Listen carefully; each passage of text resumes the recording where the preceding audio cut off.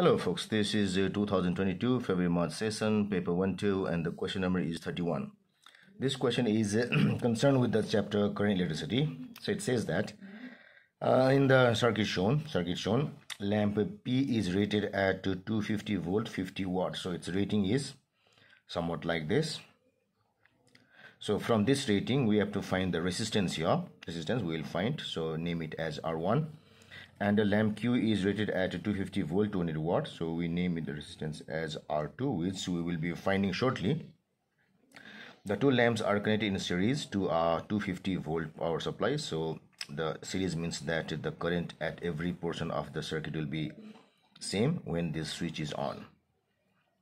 So assume that the resistance of each lamp remains constant. This thing is essential to mention because when the circuit is operated, what happens is as current flows, the temperature might increase, and this will change the resistance of the filament lamp. So what it says us is it tells us to neglect that factor and take it as constant. Which statement most accurately describes what happens when the switch is closed? So when the switch is closed, we have to investigate what happens here. So what happens here is when the switch is closed, current flows, and this current has to be found or realized from the values given here. So first let's find this R1. This R1 is equal to, from this rating here, it is V1 square by P1. It comes from the relation power equal to V square by R. So this V1 squared is 250 squared, and this P1 is 50. That becomes equal to, so 250 square divided 50 equal to, it's 1250 ohm. 50 ohm. So it is 1250 ohm. I can write it as 1250 ohm. The next is R2 is equal to, its resistance is equal to V2 square by P2. That's equal to, V2 squared is 250 squared, and this P2 is given as 200.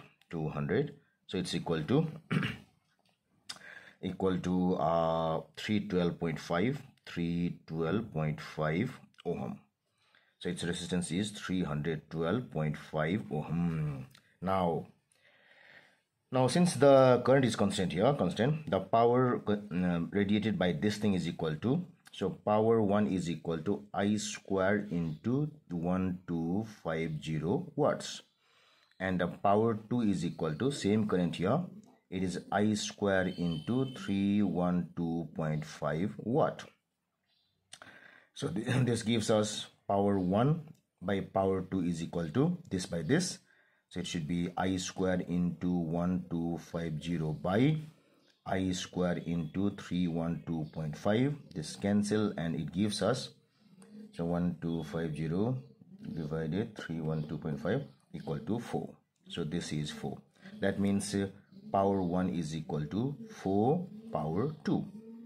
So this thing will be consuming or radiating 4 times more power than this thing.